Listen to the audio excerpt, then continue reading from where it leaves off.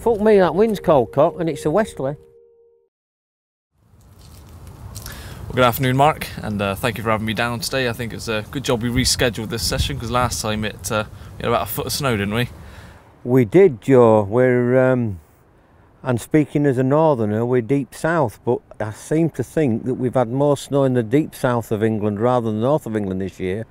So I think at least it's wobbling, and it's 5 degrees, and it's not what you would call February weather. I'd actually, being 300 years old like I am, I would say it's more akin to April weather.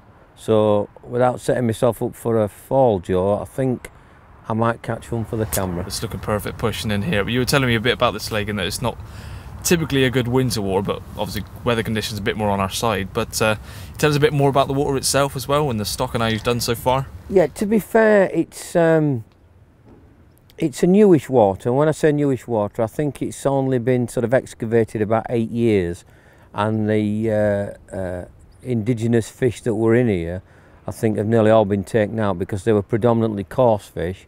It's been stocked, I think Ben stocked it, I think 6, maybe 7 years ago, and I think it's probably 3.5, 4 acres in size, shaped like a boomerang, couple of islands, well no, 1, 2, 3, 4 islands on it, and you've got a stock of probably 40 to 50 carp, and the average size now, Joe, is very, very healthy. I think the average size is probably about the 30-pound mark, and the biggest fish in here is, it's not been out at 60, but I think if we're very fortunate and we do catch it, it's going to be very close to 60. Last time it was out was 59.10 or 59.12, and there's another 50 in here, a fish called single scale, and I've been very fortunate enough to catch that. I've not had many fish, to be honest with you, Joe, because obviously, as I mentioned to you off camera, it's 148 miles one way from my front door, so it's a fair old trip to come for an overnighter. So I've not been doing much fishing since I kind of pulled off November, and I'd only started in September. But I'd been very fortunate. I'd had the second biggest fish, single scale, at 51.12. I'd had another 40 odd fish, and I've had, I think, a 34, 37, 38, a 35. So I've been very fortunate. I think I've had about 6 or 7 runs, and again I've been fortunate in that I've only lost one fish. And the natural tendency here is, because it's so weedy and so shallow, you can lose them. So I've worked really hard at trying to keep the run ratio to landed fish quite high. Perfect. Well, it's looking spot on now. I think we'll enjoy the rest of the evening. The weather tomorrow is going to get nice and sunny, so I'll rattle through some questions tomorrow at you when it's a bit warmer and nicer to be out in. But fingers crossed something happens for you tonight as well. Certainly, I'll be trying my best, Joe.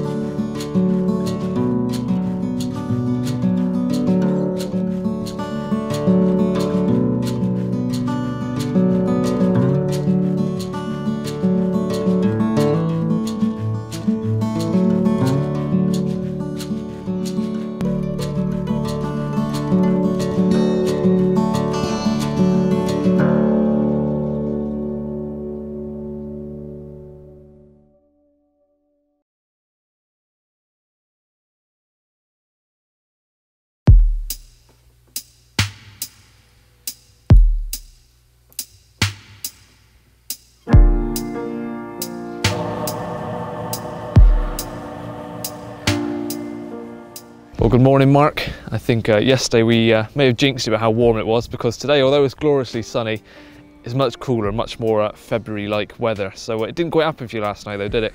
No, it didn't. It was, we had a nice time, a nice cup of tea, nice chat, and all the convivial side of carp fishing that I don't normally get, because people who know I'm very antisocial on the bank tend not to go in for the social side. But no, on the weather front, it was quite bizarre, really, Joe. We We had great conditions during the day. It was overcast, superb sunsets. I know we got some lovely footage of the sunset, and what a beautiful, beautiful lake it is. So to be out in it was great, but the serious side, and what we try to do all the time when we do this, is catch fish. Didn't happen. We had a clearing of the sky about 8 o'clock. Strangely enough, the south-southwest wind still was blowing, so we had a little bit of a blow on, and I was reasonably optimistic. Then about 10 o'clock it sort of fizzled out, and you could literally have read a newspaper. The sun was that bright, the moon was that bright rather. So it went into this morning, and it was very cold this morning, Joe. We didn't have a frost, but we certainly had an air frost, I think, and it was cold old start. And we sat here now. It's sort of mid to late morning, sun's high pressure, low temperature.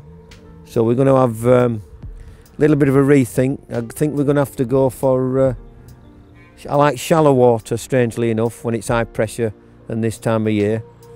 So I'm going to have a change of the spots, get the rigs out, and hopefully see if we can get a daytime one. Now, spots is also something I've noticed. A lot of people fish to features that you can see and sort of reed lines and things. You're actually fishing in the reeds as well on one of your rigs. So what's the whole idea behind your location and sticking one actually in the reeds? Yeah, it's a very, again, I don't want to sound like an anorak when we talk about rigs and position of rigs, but what I've found on small waters, and this is a classic example, this particular lake is, I don't know, 3.5, 4 acres. But what you get with small lakes is that, if I can do the analogy on my hand, if you put a bait there, you will get a bite. If you put a bait there, you won't get a bite.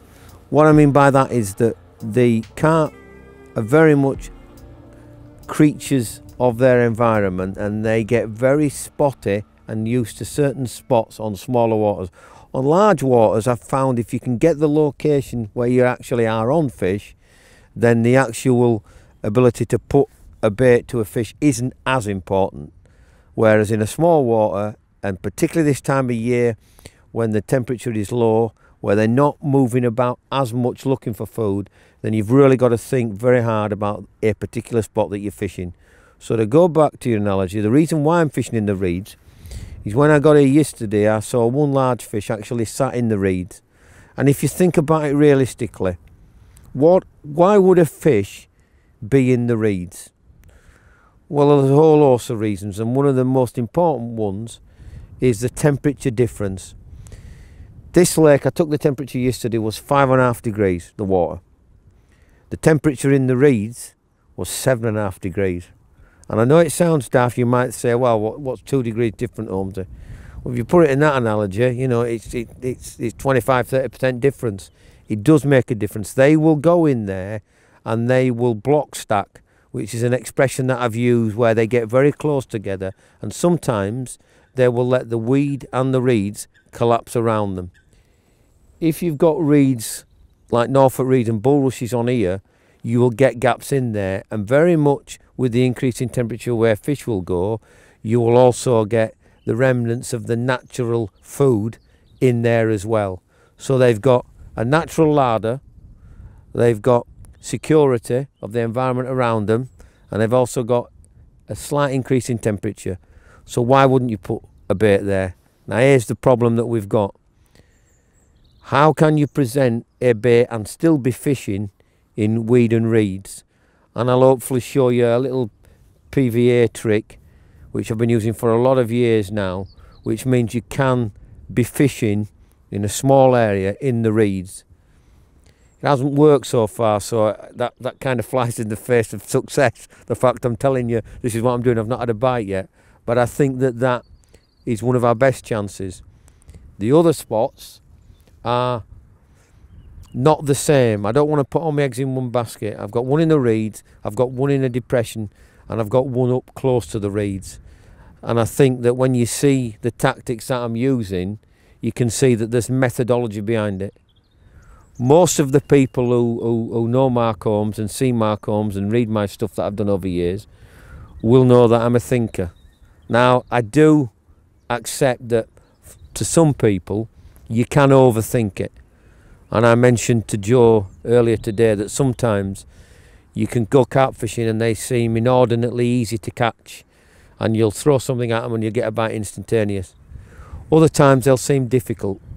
My own fishing approach, because it's what I like to do, is to try and think outside the box and come up with tactics that are a little bit different than people. And the one thing that I always say to the many people that PM me for messages about how they do this, what about that, is don't be afraid to fail. And if you are different and you do something that is a little bit quirky, then two things are going to happen. One, you will fail miserably, without any shadow of a doubt. But secondly, and here's the one that doesn't happen too often, you will succeed. But here's the big advantage. When you succeed with a new method, you get them all. You don't get crumbs off the table, you get them all. And then people will see your method, they get the crumbs off the table. So that's why I keep doing these quirky things to try and keep one step ahead of the fish. But more importantly, when I occasionally get it right, I want to catch all the fish.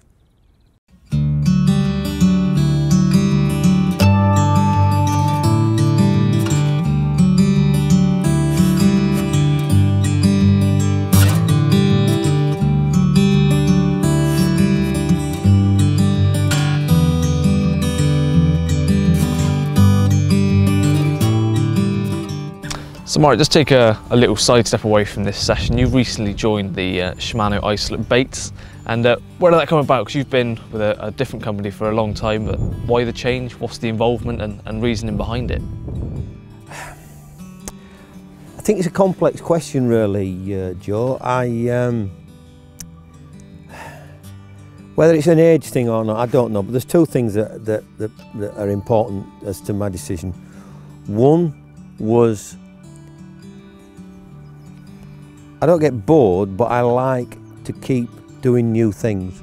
I like new challenges in my life, and I think that that's because it keeps me fresh. Knowing your nature is very important in fishing, as it is in life, and my nature is to be driven. That's why I'm a campaign angler. I'll pick a particular target fish and I will fish to catch that till the end. Well, it's the same with my own fishing. I like new challenges, and to be open, the Shimano thing came at a right time. I won't say that I was stale with my old bait company, but I'd reached a point where I was starting to feel as though maybe it was a good time to go do my own thing or move away from being overly corporate. I wanted a new challenge, and Shimano came along, sold it to me in such a fashion that I knew that really, very much like in general life, if someone gives you an opportunity and you don't take it, I didn't want to be sat there in 10 years thinking, you know what, I should have taken that opportunity. So it was timing, it was right for me, and it's something that got me excited. And it might sound a little bit twee, and I don't want the viewers throwing up, but when I get excited about a project and I believe in a project and I've got my mind focused on that, that's when Mark Holmes performs at his best. Well, just to dive in a bit more deeper into what you just said, what exactly is your role within the bait company? Well, again, one thing that gets labelled at me a lot is that I'm quite reasonable at media. I suppose that's the inherent salesman in me. But more importantly, I do get a little bit annoyed when people go, oh, he's got the gift of the gab or whatever. Being good at media and being good at talking to people and being able to get your point across is a skill. And it's something that I've worked at very hard over the years, and I get particular satisfaction out of being the grassroots connection. So my role with Shimano Isolates bait is to get across the point to grassroots anglers. Those are the lifeblood of what we're doing. people who are out there, got busy time schedules, families, all the rest of it. Those are the guys who ultimately I like to think that we're going to cater for. Instead of a small elitist clique where we talk about this and talk about that and keep it secret. No. We want to spread this to the masses.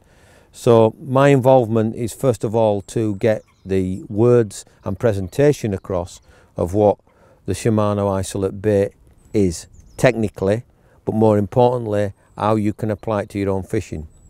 From the R&D side, I'm involved with the actual development of the range. And that means, Joe, if you think about bait as more than a one-dimensional boilie, I can talk about boilie, fat content, protein content, ash content, forever and a day. But a lot of it would go like that over people. The developments that we have already started since I joined the company is add-ons to what we've already got. So we've got the new range, which we're going to talk about in a minute, which is in the shops at the beginning of March, which has been thoroughly R&D'd. But on the back of that, we're now researching and development on the liquid side, on the pellet side, on the ground bait side, as well as new boilies. So you can see we're not just simply going down the road of 𝗙𝗷𝗥𝗣𝗆 being a particular boilie, pellet, liquid. No, it's a complete range. And I'm a very conceptual type of guy. I believe if you buy into a concept, then you can expand on that concept. And this thinking outside the box that I've been labelled with for a few years is a classic example. That is a simple statement, but it has a far-reaching boundary. So it can be rigs, it can be waters, it can be bait, it can be tactics, it can be applying those tactics. Well, it's the same with the bait range at Shimano. What we're doing is we're extending that bait rate to include lots of different products that all come under the umbrella of Shimano 𝗙𝗷𝗥𝗣𝗆. Exciting times, and that's basically why I think that the next 2 or 3 years we're going to see some incredible products being brought to the market that I'm biased, but I think will, like I've shown in the past with other products that I've brought and other tactics that I've spoke about, will set the standards for years to come. So we've just talked about the 𝗙𝗷𝗥𝗣𝗆 bait range and your involvement there, but you also talk a lot about liquids. What sort of things do you do in your own fishing to utilise liquids? Again, that's a very short question about a very long answer, so I'll try and make it succinct and to the point, but it's difficult, Joe. Think about it realistically. When I do my slideshows, I have 3 slides that I think are very important. One is a boilie, one is a paste, and one is a liquid. And I always say boilie, least attractive, paste, reasonably attractive, liquid, very attractive. And why do I do that? It's simply down to solubility and dispersing in the water column. If you think about it realistically, we're needing something that we can put on an air or put on a hook, so we can put a hook in a fish. You can't do that with liquid, but there are various stages in between that you can. So liquids play a massive important part in my fishing, and I've done for a long time, simply because they attract fish far quicker than the ingredients in a sealed unit, which is what a boilie is. And the paste is like a halfway house of the two. But liquids are important in my fishing simply because they will bring fish to your hook bait far quicker than freebies. So how do you utilise them? Again, difficult question, because there are probably 20 different answers, and those 20 different answers appertain to the ecosystem of the lake you're fishing. Example, I fish a lot with liquids that leak from the bottom to the top, and that probably is a conundrum for most people. Most people think of a liquid hitting another water column, and instantly on that liquid hitting the water column, it dissipates in the water. Well, that's not good for fishing unless you're fishing on the surface. What you want is to flip it upside down and have it so the liquid goes down like a stone and then starts leaking upwards. So in order to do that, you have to work hard on things that people don't think of, such as viscosity. The actual thickness of the liquid is very important. If you want a liquid to sink like a stone, then you need something that's quite globule and has got quite a solid mass to it. If it's very weak and wishy-washy, as soon as it hits the surface, it's going to disappear. So in order to work with those liquids, you need a vehicle to get it to the bottom and then leak from the bottom to the top. How you do that is the edges in fishing. One of the edges that I showed last year, which I'd used very well, was to mix your liquid with silver sand. Not builder's sand, not sand from your kid's playpen, not sand from Morecambe Bay, but silver sand. And there's a very good reason for silver sand. It's because it's inert. Now, without sounding like your old chemistry teacher, that basically means it takes nothing on, it's not absorbed. So it's just a vehicle of which to get the liquid from the top to the bottom without leakage. And that's done by use of a bait dropper or a spawn. So if you think about it realistically, you've got your spawn, you put your silver sand in and you pour your liquid and you close it, and out it goes into the pond. Sand goes down like a stone. As soon as the sand goes down, the liquid starts leaking off. Fish move into the area. They ain't going to eat the sand because it's inert. It's not mixed with the liquid. And this is the important part of fishing with liquids. Make sure that you are very careful in how you mix it. Classic example, I see people mixing it in ground bait. I see people pouring it over boilies. I see people putting it over pellets. You get activity, you catch a few fish, you're getting line bites. How do you know what is pulling the fish into your swim? Is it the pellet? In other words, the lump of food? Is it the liquid? Or is it something in between? Is the liquid catalytic, which means has it been used with something else that's changed the makeup? All these are the imponderable things, and these is where you've got to be a little bit smart. Think outside the box and try and not bastardize a product and use it by itself so that you can evaluate it quickly. It's a little bit like mixing lemonade and mixing blackcurrant juice. You drink it and you like it, but what are you liking? Are you liking the blackcurrant, or are you liking the lemonade, or are you liking them both together? So you talk about the liquids being a key factor to bringing the fish into your swim. So how much emphasis do you put on your hook bait? Well, again, this is the important part about my own fishing. If you work purely and simply on an hook bait approach, you will catch fish and you will catch lots of fish. But, and there's the big but, if every time a fish picks up a bait and it's a hook bait, then you're only going to catch it once, maybe twice. Now some might say, well, I only want to catch all the fish once, maybe twice, and I'll go to another lake. And I tend to be a little bit like that. Because if you work hard on just tinkering with your hook baits, you're educating the fish every time you catch it and put it back. So what you have to try and do is make the scenario where your tactics bring fish in and the hook bait is an enhancement of that. I don't want to be too obtuse with my answer here, Joe.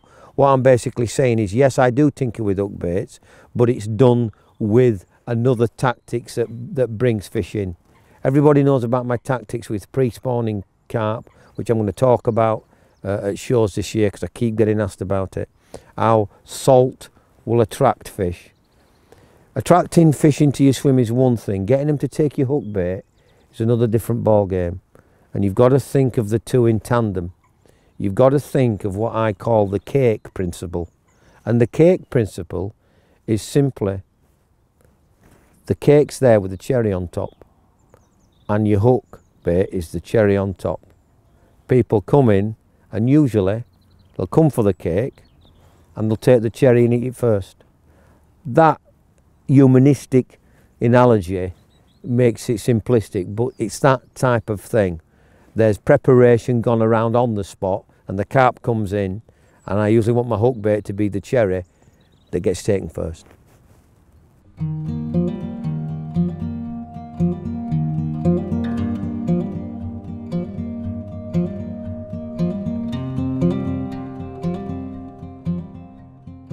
Right, you'll recall that Joe was asking earlier on about liquids and how you apply them on the bank and to your fishing situations, and I'm a little bit obtuse when I was speaking about cherry on top of the cake, so put a bit more meat on the bones. Let's have a look and show some products that we're working on and how you can use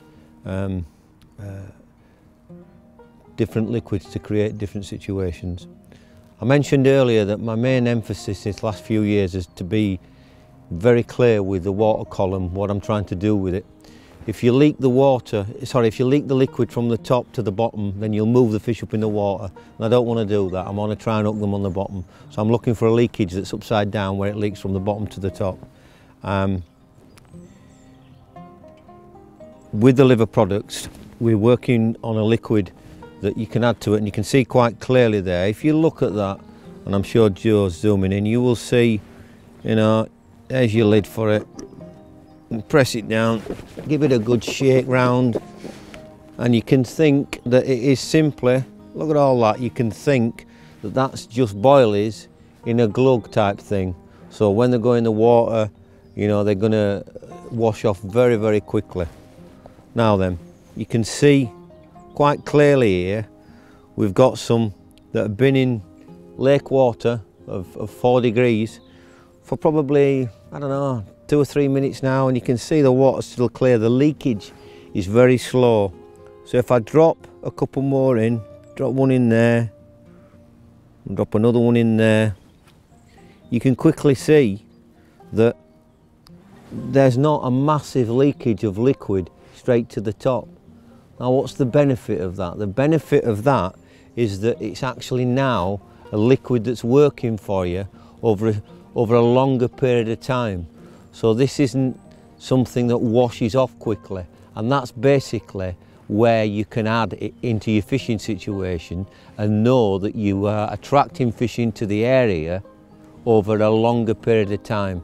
And let's not kid ourselves, we're fishing for fish that aren't always the easiest to catch and aren't always on your bait within 2 minutes. So you're looking for something which has got longevity from a bait application point of view, and that quite easily simplifies it.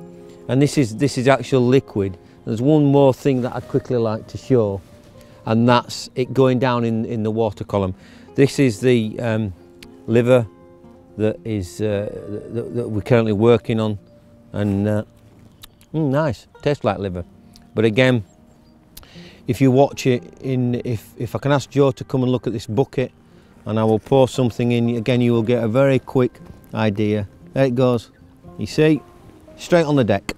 One final thing about the liquids, you can see lake water plays an important part of my attack with liquids. It's overstated, but lake water is absolutely vital, and it has to be the lake water that you're in. You can see the liquid that I'm using on the boilies. If Joe can zoom in, can you see how already the liquid and the lake water are separate? That's because it's lying as a sediment. Now watch as I mix it up. So I'll bring them out, and you can see. And look, now the water has mixed, and it looks all the same. But you can see quite clearly that within that liquid, can you see the lumps of liver? There, you can see it clearly on my glove.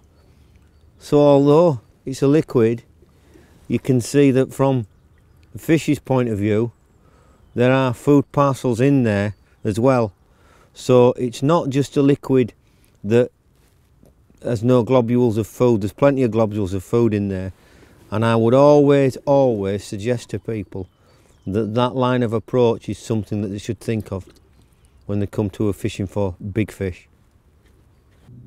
Here's a rig which I developed and tinkered with for quite a while.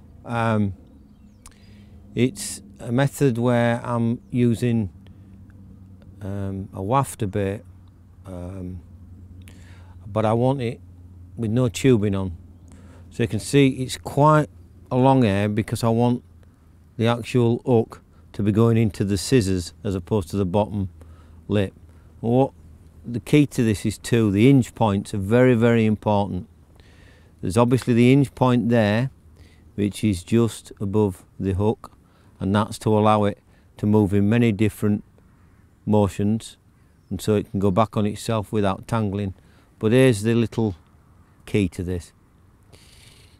You can see, I'll move my fingers out of the way, the hair is quite a long hair, there's no tubing on the hook, and the coating of the braid is pushed up. So if I pull it down, you can see I'm pulling the coating down now and stripping it out. So you see, that's the full coating. I don't want that. What I do is I tease it up there so that you've got the flexible part, and the hinge point, can you see that? The hinge point is just in line with the bottom of the shank, and what that basically does is that kicks it out away from the hook, so that when you get ejection of the bait you get separation. I see a lot of liner liners and the like where they're completely fixated on a hook turning.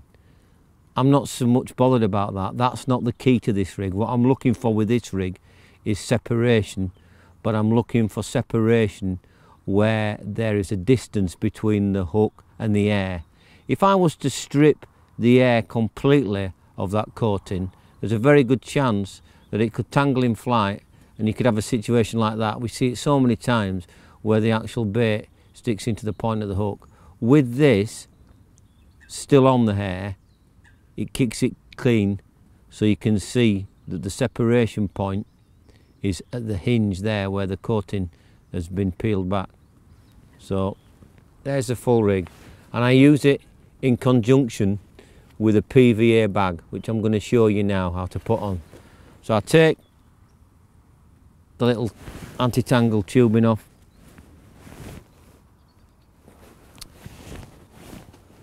in typical Blue Peter fashion. Here's the PVA little ball already. I tend to have quite a few different types. They look the same, but trust me, they're different. You've got a PVA bag with boilies, you've got a PVA bag with crushed boilies and pellets, and you've got one with both of them in there. Reason why I use two different types is dependent upon the descent that I want. If you want a quick descent in quite deepish water, then I go for the boilies. If I'm fishing where there's weed growth, and even though we're in February, this sounds crazy, but we've got a lot of silkweed. If Joe can pan to the silkweed, you'll see it growing on top of the existing weed. In those circumstances, I want a very feathered entry, and I would go for the crushed boilies and the particles, which is this particular animal, and that's the one I'm going to be putting on. So I'll put those two back. We'll get our large baiting needle. What we'll do is make sure that our boilie and the hook is as dry as can be in the circumstances. Throw that down there. Let's get it. We want it in the hook into the softer part. So I just go straight down the middle. There we go. So put it on, the old latch on, push it through, there it goes. Keep hold of it for now. Oh Christ. Anti-tangle sleeve, through it goes.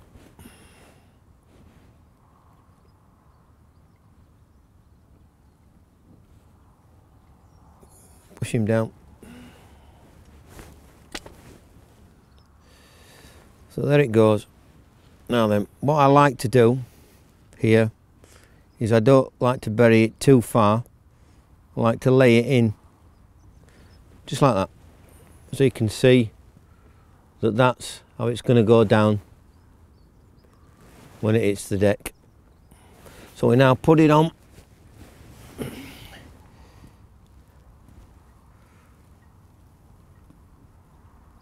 Our little rig.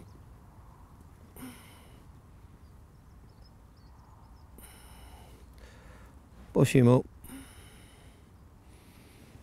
Light leads, and that's the rig that we're using.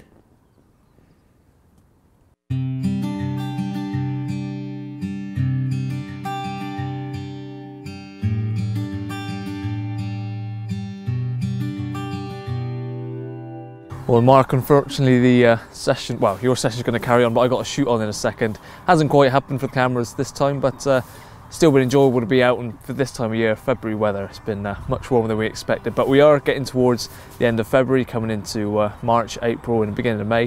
What sort of tips would you give to people moving into this time of year for bait application and sort of approach-wise? As we said earlier, it's getting more and more difficult to answer that kind of question, Joe, because the seasons seem to be getting pushed. So whereas we would get an end to winter and spring would definitely arrive March, invariably you'll find that the sting in the tail of winter comes about March and April. So what my advice to people would be, first of all, don't overbait, which is one that people often speak about, but I often see people still falling into a pit and putting too many boilies out. But try and work on attraction this time of year, and try and work on attraction that disperses in the water column quickly, and that falls very much into what I said earlier about liquids. So get used to using liquids as part of your armoury as well as boilies, and also understand that as we get into early spring, carp then become pre-spawning animals, and they're looking for mineral supplements to get them ready for spawning. And it's too long a subject to go on about now, but they are saline animals. Their body encapsulates saline, so they're looking to up their salt levels. So think clearly about where you fish, how you fish, and try to give them something that they need as opposed to something that you think they'll want. That's the key shift. Look for something they need, not something they want, and keep going fishing. Sounds good to me. Well, I've learned plenty even off camera as well from you, so it's been enjoyable to be with you. I hope this session turns out good for you. I'm sure you'll keep me posted if you do, and for the rest of the season I hope everything goes good for you as well. I'm sure I'll see you again, but thanks for having me along, and cheers for watching, everyone. Brilliant, enjoyed it, Joe. You take care, buddy.